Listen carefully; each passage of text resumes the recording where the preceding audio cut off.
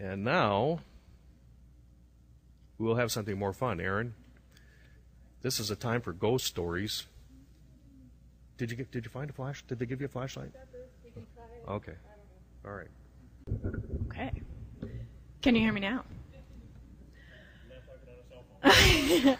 For many reasons, fall seems to be a time in our culture when people are, more in the mood for gathering around, dusting off their copies of Edgar Allan Poe, or collecting scary folk tales from around the world. Incidentally, Edgar Allan Poe 100-year anniversary of his death, is that right? And it's being celebrated in New York right now. Pretty cool. Good timing. So they gather around, they make up, and they listen to scary, hair-raising tales, or maybe around the fire. And for just a little while, I'd like you guys to play along with me. So really put yourself in this scene. Imagine this is you. So, one early evening, when the sky is beginning to turn just a little bit paler in preparation for dusk, you're driving to a friend's house for a Halloween party. The house is in the country, and you've been there once, but it was during the day, so for prudence sake, you take your GPS device, which gives you nice, insistent orders in a pleasant voice. You're cruising along just fine, and you're still in territory that's familiar to you, but it's rapidly becoming more rural, and suddenly your GPS starts malfunctioning. The screen goes blank, and the voice becomes garbled. Well, that's weird. That's never happened to you before. So, it's a little old-fashioned, but you did also happen to print out directions from online. So, you've got those with you, too. So you confidently use them to take a few turns, but you soon discover that many of the roads that are labeled on the map don't reflect the labeling of the actual roads you're dealing with. Many of the rural roads have no signs at all. So you take a few more turns, and you're getting onto rougher and rougher roads. Eventually, you think you might have driven in a circle. Things are starting to look familiar. Or is that because you're now surrounded only by hackberry trees, barbed wire fences, and grass? There are no other structures anywhere. It's been a while since you've seen them. So you take another turn, this time onto a dirt road.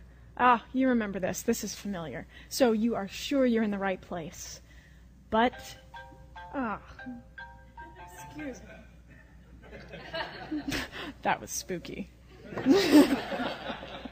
All right. So you're on this dirt road, and this is the road that you should be on. You know it. But you drive several more miles, and you realize that there's no indication this is the street you should be on. It was just wishful thinking. So, should you turn around, or should you continue? Just as you're debating the merits of either choice, your gas gauge dings. Oh, you missed that last gas station in town. Didn't even think about it. How many more miles can you drive? In your anxiousness, you decide to turn around, and you try to find your way back to a main road. You can remember the last series of turns, no big deal. You drive back a few miles, you had taken a left, so now you take a right, you go to that funny-looking oak, you take a left, you go, how far to the next turn? Oh, there it is. Take a right. Oh, wait. Was it a left? You stop, you look, you turn left. It was a left. The gas gauge dings its warning again. You're certain you're headed the right direction now, but the sky is getting dimmer and dimmer, and it makes the scenery look kind of different and unwelcoming. And are those clouds on the western horizon? It's getting dark really fast. After another few turns, you have to admit you are truly lost. You chide yourself for not doing it earlier, but you decide to call for directions. Wanting to be safe, even when there's no traffic, you, of course, pull over to look at your phone and to dial, but you look at your phone and there's no service, not a single bar. You remember now that your service was spotty the last time you were at your friend's house. You wish you'd thought of that before. Then, while you're waiting, your car begins to sputter, and you groan with the car as it slowly loses power. Out of gas. What now? The scenery is turning an even shade of dark blue-gray, and so is the road and all distinguishing features. Stay in the car all night, or walk to the nearest major road. You reason there's bound to be someone driving on one of the paved roads close by. You leave your car, and you hear the soft crunch of dirt and rock under your feet with every step. You know, it wasn't that long ago that you were passing old farmhouses and barns. Maybe you just wandered onto one big ranch, and you've just been on that ranch. Maybe you are, relatively speaking, next door to where you're supposed to be. So the road takes a slight turn, you keep walking, you crest a low hill, and you start down the other side. You keep talking positively to yourself as you continue out of sight of your car. But it's getting very hard to see the road by the time you get to your first turn. You can go straight, right, or left. You look left, and way in the distance you see headlights.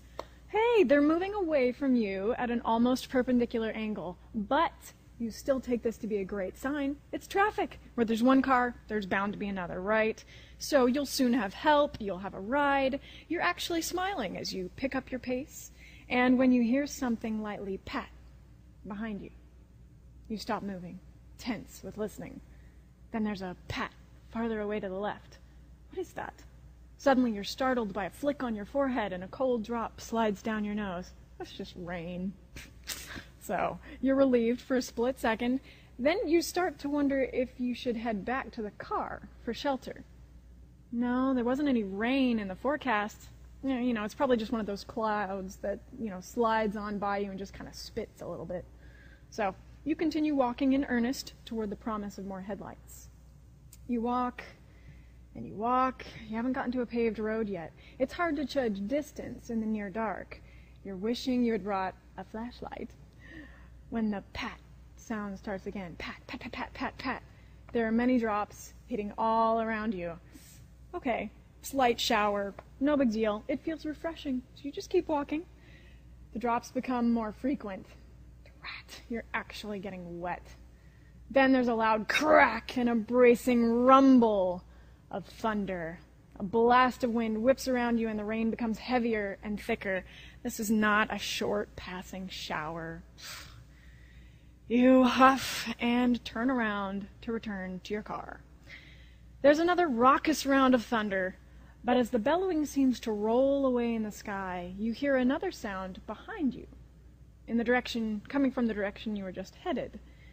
You instinctively snap your head toward it, keeping your feet still, but you can't see in the near darkness with the rain falling. You strain your ears for a repeat of the sound. It was sort of a thud, like something hitting the road. Maybe a tree branch? There's no sound but the rain, and it really doesn't help to continue standing still any longer, so you turn around and start walking again. You are quite soaked by the rain now. You start to sort of half-heartedly jog just to get to the shelter of your little car again, get a little faster. You've only gone a few steps, though, when you hear it again, a kind of thump followed by several other thumps, almost hollow clicks or slaps or something. It's unmistakable this time. You have heard something. So you're compelled to turn around, but again, you can see nothing. A flash of lightning illuminates the landscape as far as you can see for a tantalizing split second, and you catch a glimpse of a big black mass in the middle of the road, far away. Dark returns just as quickly, and the scene is temporarily emblazoned on your retina. What was that? It's too far away to tell, but it's really not far enough away for comfort. You keep staring with eyes wide, hoping to use any future bursts of light to discern what the mass is, but the storm does not oblige.